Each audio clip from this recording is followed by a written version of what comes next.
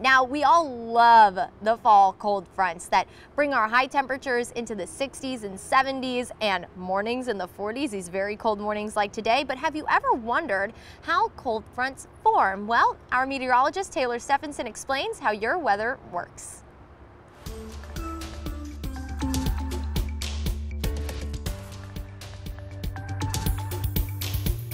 I'm meteorologist Taylor Stephenson here to explain to you how your weather works. To get a full understanding of how cold fronts form, we have to define what a front is first.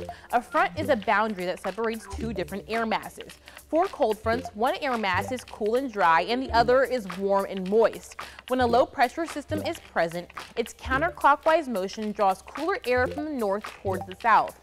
The cool air then begins to wrap around the center of low pressure. On the other side of a low pressure system, there is warm, moist air. A cold front forms when the cooler, drier air pushes the warm air and forces the warm air up into the atmosphere. This is because the warm air is less dense than the cool air. As the warm, moist air rises, it cools and condenses, forming the signature line of storms associated with a cold front. Once the cold front moves through an area, the cooler, drier weather settles in and leaves behind lower temperatures and clear skies. I'm meteorologist Taylor Stephenson, and that's how your weather works.